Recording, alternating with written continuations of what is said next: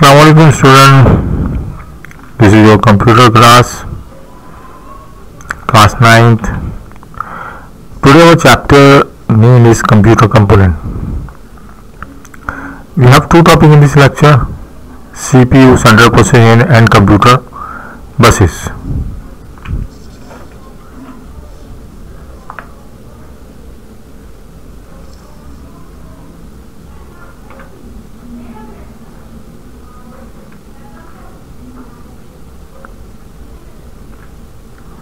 Central processing unit.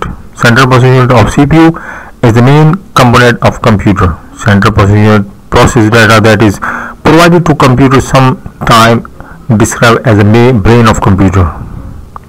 Because computers are not able to think for themselves, CPU consists of the following: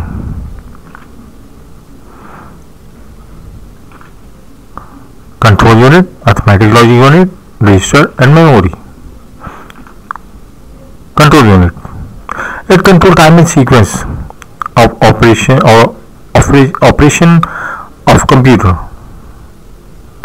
The control unit directs and coordinates all the activity of the computer, including the following: control unit control the input-output devices, storage and retrieval of data from memory, storage and retrieval of data from storage devices, routing of information between memory and arithmetic logic unit, control the direction of arithmetic and logical operation, control the execution of program. Arithmetic logic unit. Arithmetic logic unit perform actual processing of data, which include addition, subtraction, multiplication, and division. Register. In IBM PCs and compatible register are special storage area built into microprocessor to access data at a high speed. Register could be 8, 16 or 32 bits depending upon the microprocessor used. Memory unit. Each computer has a main memory, which is also called internal storage or main storage. The memory unit is an internal physical part of computer and directly controlled by computer. Thus, the data in main memory is all the information are stored in unique location identified by addresses. Normally, memory is divided into two parts, ROM and RAM. This is a block diagram of types of memory. RAM consists of SRAM and DRAM, and ROM consists of PROM, EPROM, and EEPROM. Memory unit abbreviation for random access memory. Almost all memory is randomly accessible, including ROM memory, so it can justifiably be called user memory. RAM memory is temporarily highly accessible, high speed work area. It holds only one major program and data in a section of memory at a time. Memory unit, an abbreviation for read-only memory, is a type of program memory that contains one or more program whatever two computers need. The contents of ROM remain when power is switched off.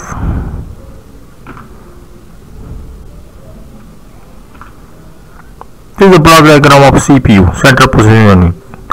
We input data from input devices, keyboard, mouse, right pen, and etc. Central processing unit processes this data, and output unit provide the soft copy or hard copy. The second topic is what is bus. What is bus?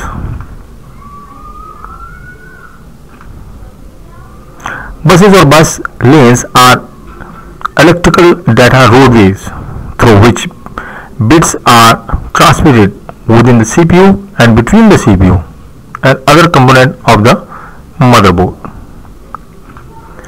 We have three types of buses: data bus, address bus, and control bus.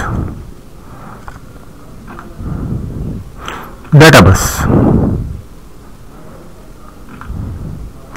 The data bus sends data back and forth between the memory and the microprocessor. The number of wires in the bus after the speed at which data can travel between components.